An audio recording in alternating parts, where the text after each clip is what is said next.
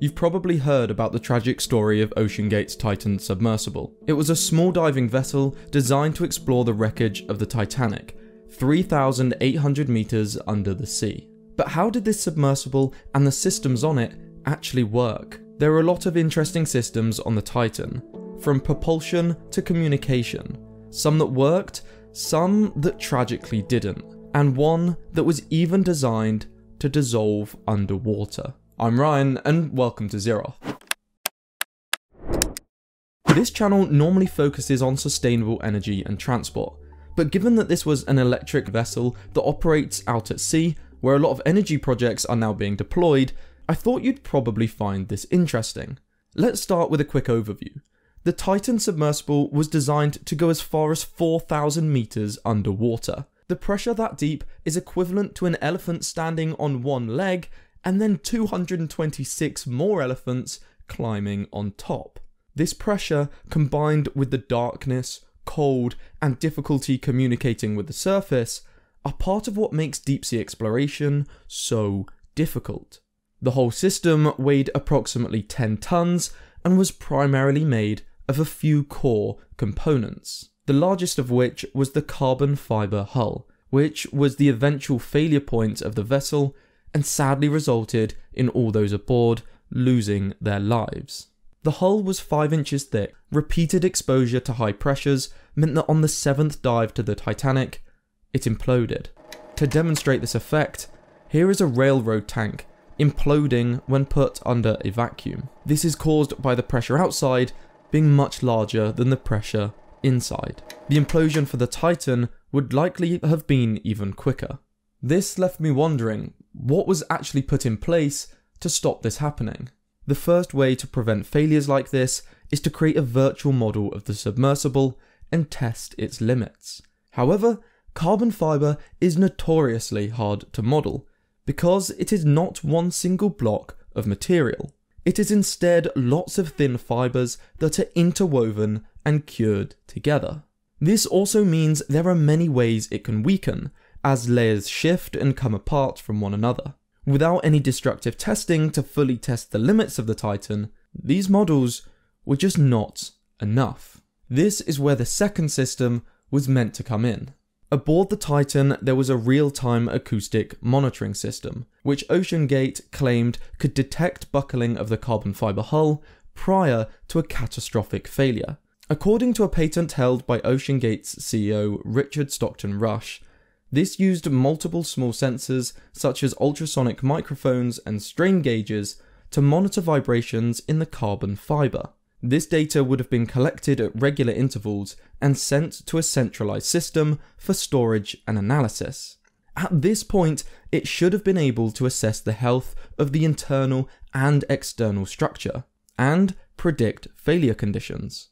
However, this type of testing is a relatively new field and clearly wasn't enough in hindsight. In fact, an open letter from the Marine Technology Society said they had concerns the Titan design could result in catastrophic negative outcomes. Not only was the use of carbon fiber concerning, but so was the tubular shape, which is much worse than a sphere at distributing the pressure from the weight of the ocean. Next, we have the end caps of the Titan, which were made from titanium and secured onto the main hull using 18 bolts, giving passengers no way to get out from inside. The viewing window was also reportedly made from a material that was only certified down to 1,300 meters, just a third the depth of the Titanic. These components were all tested together on a 1/3 model in collaboration with the University of Washington, at which point an ex-employee called David Lockridge expressed concerns that the scale model of the sub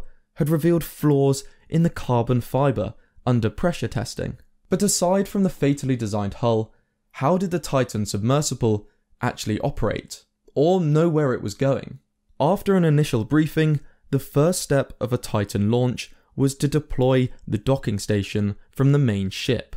This is why the Titan was actually classified as a submersible rather than a submarine, because a submarine is able to leave and come back to port under its own power. The docking station would then fill up its ballast tanks with seawater, increasing its weight and causing it to plunge 9 meters underwater. At this point, the Titan could detach and begin its descent, whilst the docking station refills its tanks with air and floats to the surface. At the end of the voyage, this process would then be done in reverse. The Titan was carefully balanced, so it wouldn't float or sink unless the electric thrusters were activated. It had 4 electric thrusters in total that could propel it up, down, forwards and backwards, or rotate it around. These were from a company called Innerspace, and are specifically designed to operate extremely efficiently in both forward and reverse directions. The power for these motors would then come from an onboard battery system, similar to those found in an electric car. The controls for the submersible have come under some significant scrutiny in the media, with the main focus being on the games controller used to direct the vessel. However, as strange as this sounds, it's actually quite common in military applications too, due to their ease of use, durability, and accessibility. Game controllers are currently used all around the world to control anything from explosive disposal robots to Virginia-class attack submarines. The Titan also had touchscreen displays, which would have shown images from the external cameras and text messages sent from the main ship at the surface. However, neither of these things are easily achieved deep down into the sea.